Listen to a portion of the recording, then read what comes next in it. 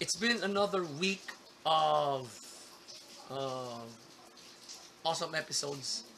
Okay, I gave 3 of the 7 animes I'm watching the 2 thumbs up. So this week has been this week has been chock full of great episodes, and well, you just have to watch my digest. All right, you just have to watch this particular digest. So, mga ka-lifestyle, welcome to another episode Reviews Digest.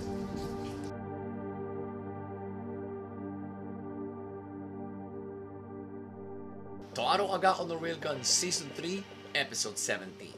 Now, the boy named Miyami, he as we all know, he's a precognition esper, the ability to predict the future through psychic photography.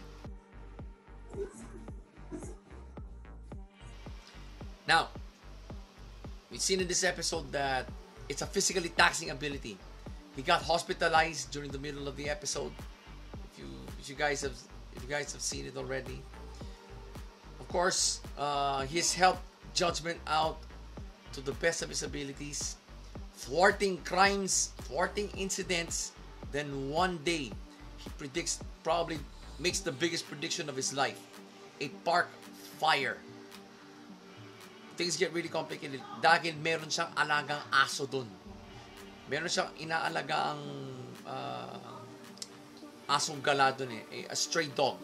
He named it Pero. But in the episode itself, I don't think that's a stray dog. It looks like a Shiba. It's a homegrown Japanese breed of dog. Alright? I don't know if there are stray Shibas in Japan. What do I know? I'm not in Japan right now.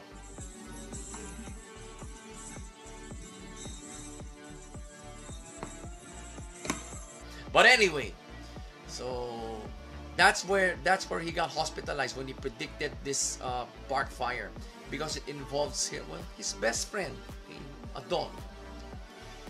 So pinano na ng Judgment kung paano i-rescue kung magkakatao nga doon as he predicted. So they were able to rescue all those people. Then wala yata lumitaw na lang late sa prediction niya na madadama yung aso niya. So he rushed to the scene and told Shirai asked Shirai to rescue his dog, rescue his friend. So Shirai was able to, natuntunan nila Shirai tsaka ni Wiharu yung aso. So Shirai was able to rescue him. Eventually they found out that a group of kids developed a drug to induce the blossoming of the cherry blossom trees in the park. Yun ang mga nakasaksak na ampules dun sa base ng mga puno, which caused the fire. It instantly turned those cherry blossom trees into, as they described in the episode, powder kegs. Okay? Lalo naging flammable ang mga punong yun. So, isang posporo lang. Yeah, that started the fire. Basically, the drug is that flammable. The drug was that flammable. So, did they had background in chemistry? No. They just learned it through an app called Indian Poker. Okay? So, moral lesson of the episode, do not fuck with nature. It's quite an empowering episode actually, because with all the chemicals we put into plants just to have better food. Yep. This episode is a lesson. Excuse me. So, final part of the episode has Miyami and Shirai talking to each other. Shirai reminding Miyami to master his powers well, kasi it's obvious that hindi pa niya talagang gaanong control ang powers niya, because he got hospitalized for using it too much. So yun ang pinaalala sa kanya ni Shirai. If he wants to join Judgment, he has to He has to take full control of his powers first. Kasi espers, while using their abilities, it's also some esper abilities are physically taxing talaga, like yung kay Miami. Okay, precognition yan. So it can rack his brain a lot. So if you get your brain racked, your body goes with it as well. Basic medical science. So to Aro Kagaku no Railgun Season 3 Episode 17, thumbs up. But haven't you noticed, no Mikoto? No, Mikoto is not in this episode. So I hope we saw the teaser already for episode 18. So Mikoto's going to make an appearance again. After sitting out the entire episode 17, she will make an appearance in episode 18. But further down the line, I believe that they are going to need Mikoto's help again, because literally, it's an unforeseen enemy. Okay? Ang pinagbabasayan nyo lang yung app eh. So, the enemy right now is the app called Indian Poker. Okay? It's been feeding the wrong information to the public. So, Judgment, I believe, is going to be keeping tabs on this app. The app that Miami created, actually. So, if you haven't seen episode 16, binanggit ni Miami doon na siya ang creator ng app na yon. And right now, he has no control over it. So that's yet to be discovered by Judgment and Mikoto. So let's wait for the next episode.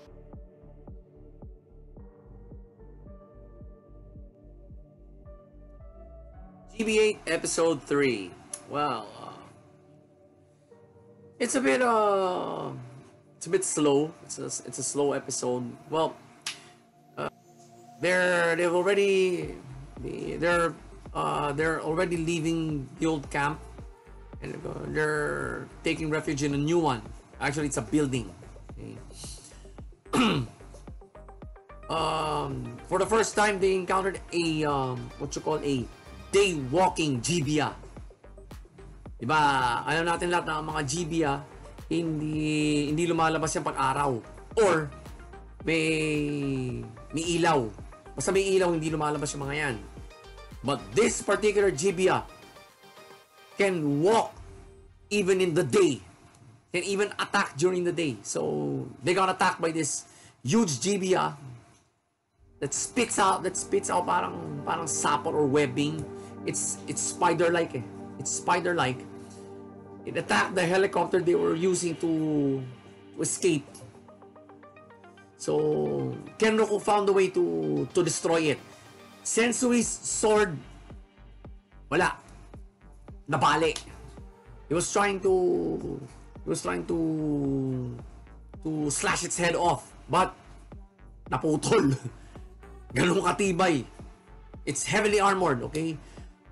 It's heavily armored to the point that his own sword broke off. The blade of his own sword broke off. Ganun katibay. Ganun katibay yung balat.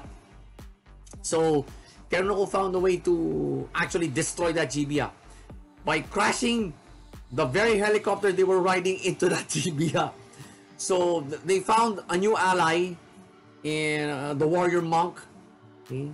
So kinunsaba niya, paki-save naman itong mga kasama ko, ako nang bahala sa helicopter. So kumbaga ganun na yung naging discussion nila eh. The warrior monk was able to save all of them except of course Kagaku. He had to pilot that helicopter straight into that Gibiate. Boom! Patay ang Gibiate. But, wow. Okay? That's a scary thought.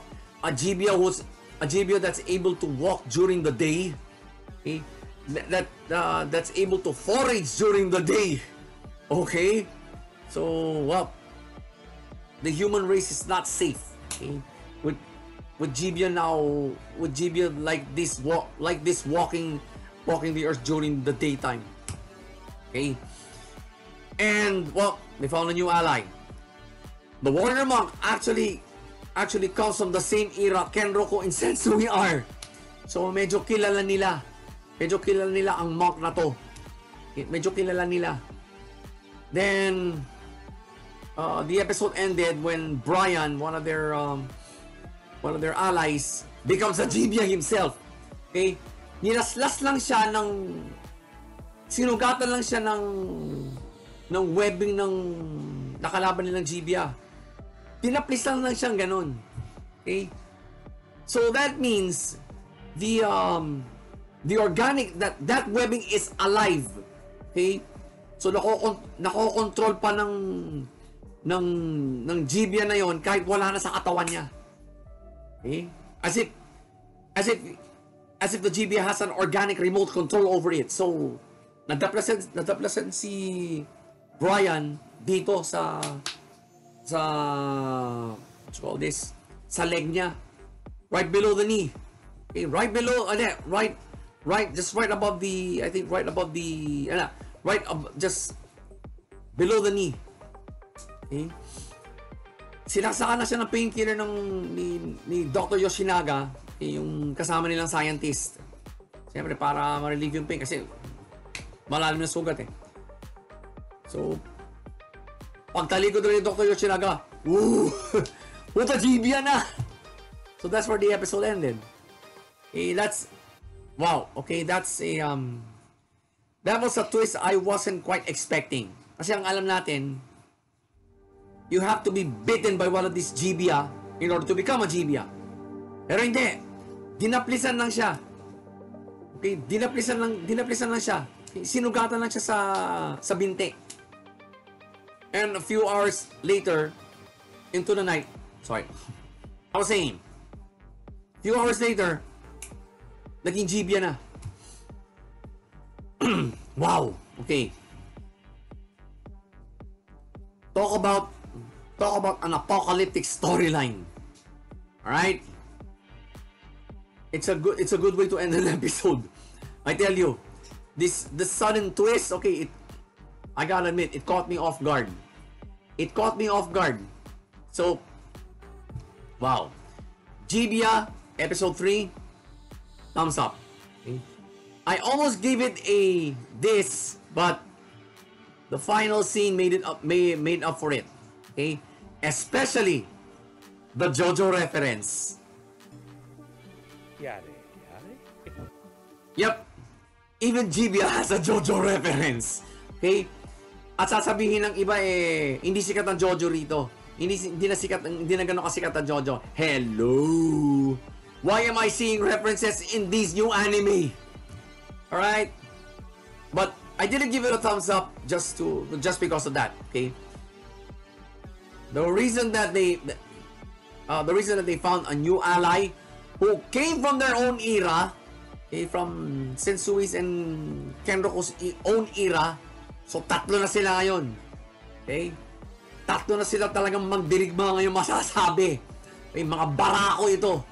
Okay, tatlong barako na yan kasama nila. And of course, we now find out that there are daywalking Gibiate out there.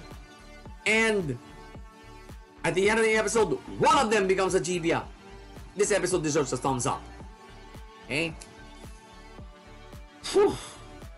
Wow. Okay, that's a plot twist. Okay, I hope Dr. Yoshinaga doesn't become a Gibiate himself in the next episode, because they need him. They need his expertise kasi he was on his way to developing a vaccine against the Gibiate virus. So they really need him to stay human as possible. They really need him to stay human. If he becomes a Gibiate, it's all over. It's all over.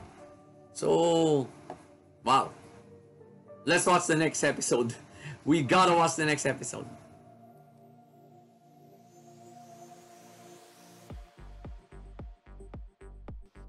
Deca-Dence episode 4. Natsume has been proven in the heat of battle. So, Kurenai, the field commander of the Gears, has finally noticed her. Tinanggap na siya sa the power. But Kaburagi seems not happy. Okay? Seems he's not happy about it, so he tells Natsume about it. the night before a major event will happen. Basically, na sinasabi na ni Kaburagi na mamamatay siya doon sa major battle na yun. Sa major event. In the world of the cyborgs, it's a major event. So, dun sa virtual world, it's the final battle. Okay. He almost told, Kaburagi almost told Natsume the truth na Deca-Dence is just a make-believe world. Good morning, everybody. So, well, and the day of the final battle has come. Talagang in full gear outfit na si Natsume, so to speak. Kasi they'll be in a lot of snow. So, yan, ano na, sinabak na sila. And wow, it's the Gandalf's nest. It's the Gandalf nest, so mapapalaban sila nito. There will be a lot of casualties. And nakita ni Kaburagi sa screen na yung nga, si Natsume has finally decided to join the final battle. So, ang gulat niya. After destroying her tank, okay, tumuloy pa rin. Excuse me. So, it's a setup episode for the next one, which I feel it's a very big one. It's a very big episode. So, side note, Kurenai actually admires Kaburagi. I think she's doing everything. She's doing everything to seek his approval. Okay, which is not. Siguro mga idol niya si Kaburagi actually. The best born right now in the gears. Yung naka-notice kay Natsume. I give it a thumbs up. There's a lot of drama despite and a good mix of drama and action. Okay. So yeah, again, it's another thumbs up for Deca-Dence. I can't wait for the next episode kasi it's going to be a costly battle. It's going to be a costly event if you look at it through the eyes of the cyborgs, right?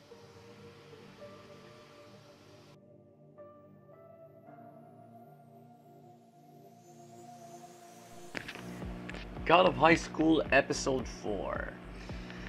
I know that it had a funny start. Mira suddenly accepts a marriage proposal. Then Mori tries to convince her to get out of it. Then on her wedding day, nakilang sila Mori at Daiwi. Kasi I think they probably saw through the guy's intentions. Kasi nakausap din ni Mori yung pinsan ni Mira. Because yung father ng bata, siyempre, yung pinsan eh. So, ang nag-adopt kasi kay Mira, nung namatay ang father niya, was her uncle. Her father's brother. So, yun ang nag-alaga kay Mira. And her uncle was actually convincing the groom to call off the wedding. Kasi nakita na niya yung the sword style that was passed on from being passed on in the family, baka it might die out with Mira's wedding. So Mori and Daiwi, I think they actually saw that. They actually saw that might happen. So they crashed the wedding, and na-convince nila si Mira na wag na ituloy yung kasal.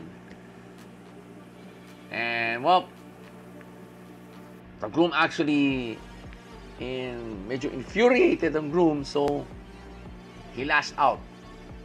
by revealing his secret technique. Mira disposes of him with a new move. Okay, with a new move. Monkey arm. A movie we haven't seen before from her. So, nang bilang konsolasyon, kinuha ng groom yung kanyang wooden sword. And Mori tried to chase after him. Sabi ni Mira, wag na. It's not the wooden sword that's important. It's the technique. So, basically yun ang sinasabi niya sa dalawa niyang kaibigan.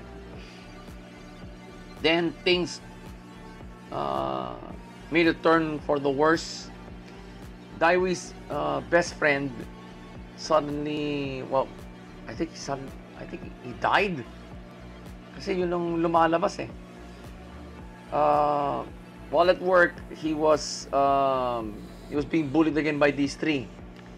Na-fed up si Daiwi, takes them all out. He takes all three out while at work. Pag sarado yung tatlo. Hawakan niyo ba naman sa ulo eh? Then, in the semifinals, kasi Mira and Daiwi were scheduled to fight each other in the semifinals. So, natuloy yun. Daiwi decimates Mira. And he made an uncalled for move. So, by going after the slash wound Mira got from the groom. Kasi gumamit ng totoong espada yung groom eh. Dito sa binanatan. Andito yun eh. Sa right abdomen niya. Doon nga binanatan si Mira. Which in martial arts, even in any martial art, that's an uncalled for move. Okay?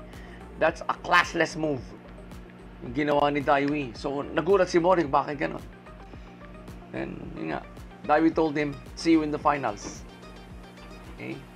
Because, well, I think there was a provision na in order for in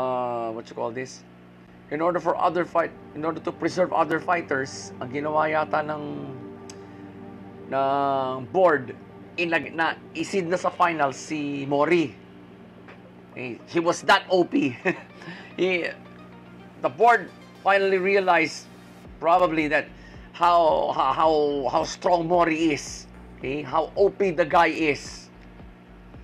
So, yun nga, sinabi ni Daiwi, see you in the finals.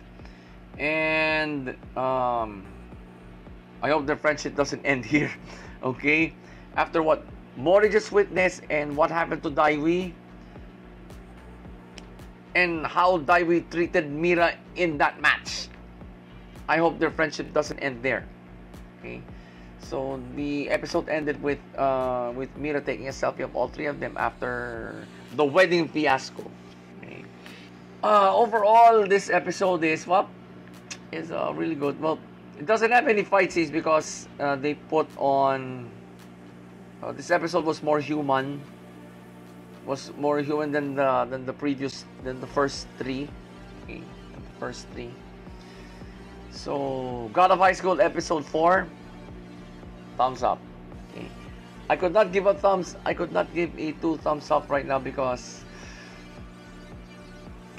the last parts of the episode was rather tough to watch. Okay, I don't want to give it a thumbs. I really didn't want to give the 2 thumbs up because there was so much drama in the final parts of the episode. So it is a good setup for the next one. It's a good setup kasi it'll be Mori versus Daiwi in the finals. So contrasting styles talaga yung dalawang to eh. Daiwi is a devout karate practitioner. Mori naman is the heir apparent to an almost abandoned form of taekwondo, which he does very well. Okay? So yeah, thumbs up. One thumb up lang. I really don't rate setup episodes that much. Pero when it comes to God of High School, this is a really good setup episode. But 1 thumb up lang. So we'll have to wait for the next episode to we'll have to wait for the next episode, guys. So, yeah, we'll just have to wait for the next episode. For now, episode 4 of God of High School, 1 thumb up.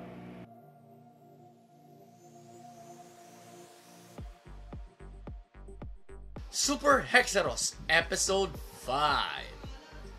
Wow. All right. After a somewhat after a well, let's call this a fair episode. Wow. Okay. It met my expectations. There was a slam bang finish. Okay. So they took on the main base of the Kiseichu. Natutunan nila kung nasaan kasi doon nila tinatawag si Hoshino. but while the other 4 were on the way, Hoshino met a let's call this a mutant Kiseichu, si Chacha. All right, she's actually the daughter of the queen, yung pinaka big boss ng Kiseichu. So unfortunately, mutant si Chacha, and she's being rejected by her fellow Kiseichu kasi kakaiba yung ano niya eh. Kakaiba yung itsura niya eh. Kakaiba yung itsura niya eh. All right. So but she has an ability that will eventually help out our heroes. It will eventually help out Hoshino and the others. Putang cool. Booster. She has the ability to boost H energy. All right? Okay? So, dumating na yung 4.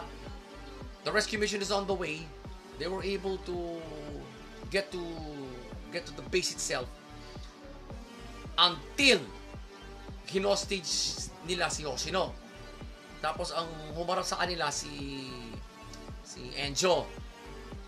Siyempre, boyfriend. Okay? Boyfriend, although not official yet. So, doon niya na-realize that, wow, she has to step up. Kasi, Enjo is more than willing to give up his zero gear para na mailigtas siya. So, she now realized her worth. She now realized her purpose right at that moment. Then, Oh, yan na.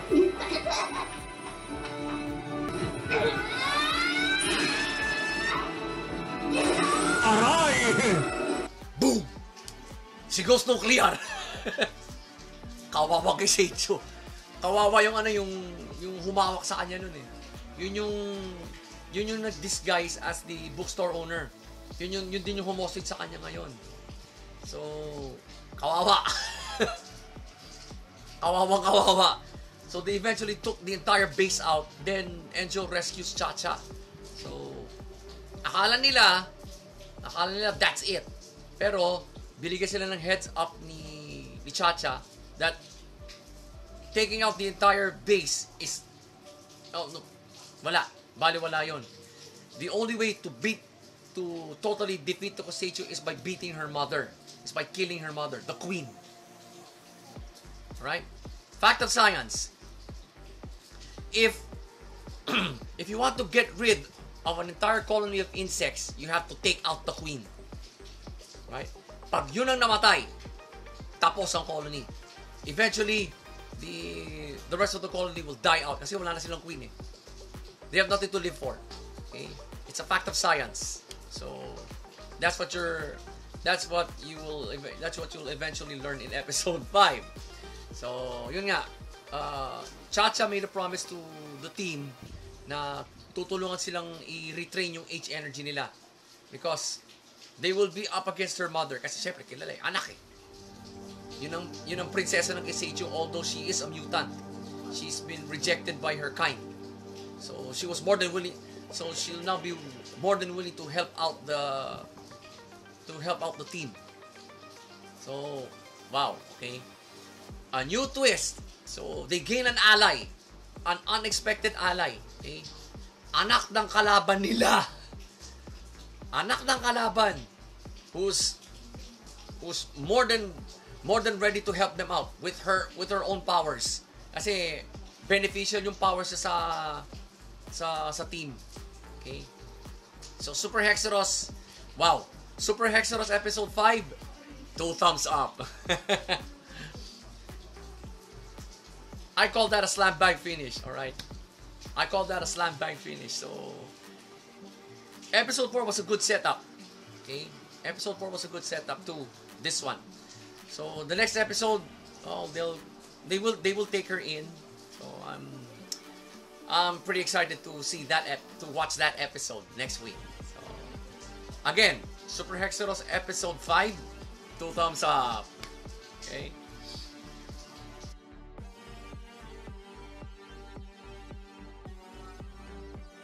Here we go in the Philosopher's Time, episode 4. Wow, okay. What an awesome start. Peter comes in to rescue his fiancée. Wow, okay. He shows a completely different side of him. First time I saw that face on Peter. The killer side of him. So, wow. Cuts up the creature to pieces. Okay? Yun lang. He's shown a ruthless side of him. Okay? And he's willing to do anything and everything to protect Lovelia. Okay? That's a real gentleman. That's a real knight. Okay? But Peter Grill. Peter Grill. Again. Peter Grill. Peter Grill. Peter Grill. despite the celebrations, he still couldn't celebrate by himself. Okay? Here comes the elf again. The spell that the elf put on him was called weirdest curse I've ever heard. Eternal Erection. Okay. Don't get me wrong, but Eternal Erection, you do not want to have that as a guy. Okay? If you're erect all the time without anything arousing you, okay, that's a health problem. But here, it's a curse. And the only way for Peter to break it was to have sex with the elf. And he did. Here we go again. Peter Grill, the reluctant womanizer. Okay? Oh my god. It's still delivering the goods. Okay? This anime short is still delivering the goods. Okay? I got nothing to say. I really got nothing to say with this anime. Well, episode 3 was a bit of a letdown, but wow. Episode 4 made up for it. Okay? It broke any expectations I have. Okay, whatever expectations I have. Okay? I can't wait for the next episode. So, I'm gonna make this a quick review. After all, it's an anime short. Okay? Peter Grill and the Philosopher's Time, episode 4. 2 thumbs up. Okay? Wow. I just can't wait for the next episode. So, guys, let's just wait for the next episode. Okay, shall we?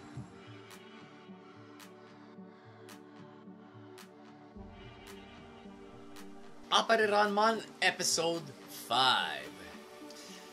Well, another setup episode. But whoa, okay. With a rather which got really wild, okay? Which got really wild midway, okay? Nearly all the racers were asking who's going to take pole position, okay? And Crazy TJ, okay, one of the 1003, okay? The other are si Dylan and Gil the Butcher, who's what the fuck? What's the fuck with that mask, okay? Creepy looking. Okay? He's big and creepy looking. No wonder they call him Gil the Butcher. Itsura pa lang, mamamatay tao na. Alright? But anyway, so Crazy TJ suggested in his own way that there should be a pre-race to determine pole position. Okay, everyone agreed, okay, with their own reasons. There's some racers made this reason: I am not losing to a woman. They were referring to Jalian, who is the only female entrant. Okay, there is, of course, Appare himself. He confronted the two outlaws, si Dylan at saka si TJ. I want pole position too. Is he kidding himself?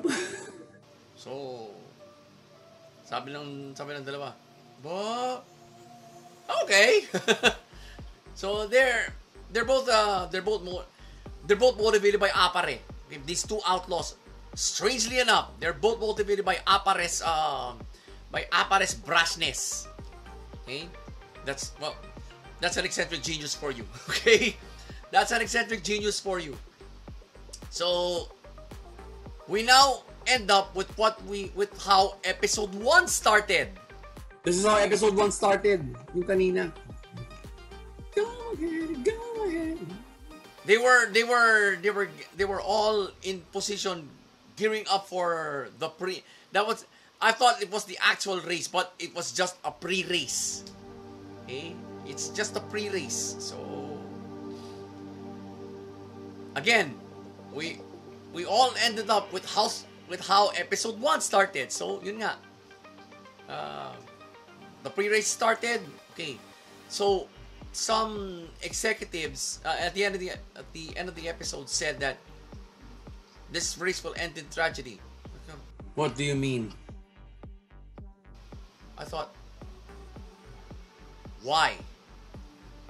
How? Why did that executive say that this will end in tragedy?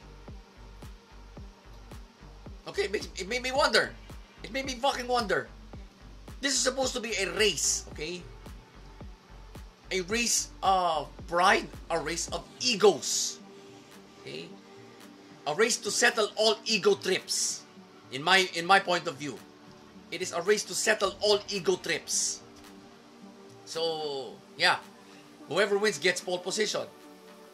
Okay? There are a lot of egos to be settled here. So, and this race will probably settle them all. You know, this episode of Appare-Ranman is, well, it's highly relevant. I've heard from certain circles that there are a lot of ego trips going on when it comes to pre-race parties. All right, even before the pandemic hit, there were a lot of ego trips going on in pre-race parties. So this episode of Appare-Ranman shows it. Now I don't know if it confirms it, but it shows a reality that race car drivers have to face. Of course, the party egos. Yeah, there are a lot of overinflated egos in no matter what the sport. There are a lot of overinflated egos. Okay, race car driving is no different, and Appare-Ranman shows that. Appare-Ranman episode 5, 2 thumbs up. Okay.